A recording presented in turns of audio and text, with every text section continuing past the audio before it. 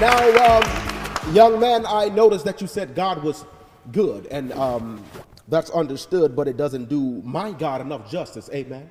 Amen. You see, God is good all the time, and all the time God is good. No, he's phenomenal. You see, but he doesn't get enough credit for his chronicles, because the price he paid, it wasn't nominal. You see, he died for us to live. That's ironical.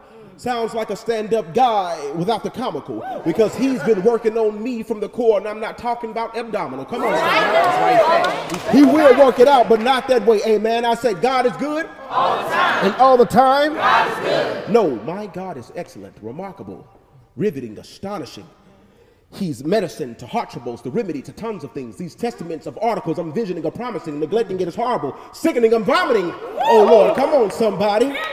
Come on, somebody. Congregation, bear with me because I had my lesson planned, but it seems the Holy Spirit wants me to talk to Pastor Phil.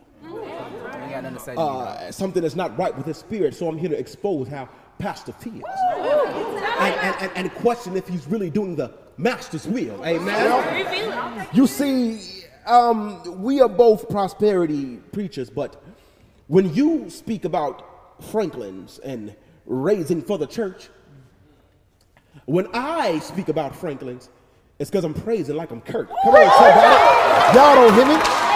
Y'all don't hear me? Look at your neighbor and say, stay focused. Amen.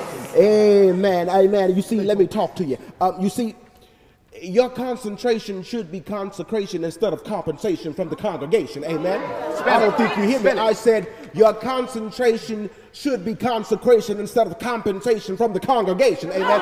In other words, he's spending tithes and offering on new church shoes and church hats for his church boo instead of broken church pews. Take heed. I'm just trying to alert you. Holding out on God can eventually hurt you. So if you and your so-called woman of virtue don't want to be called home before curfew, stop these sinful acts. Chapter 5, verse 2. Come on, somebody.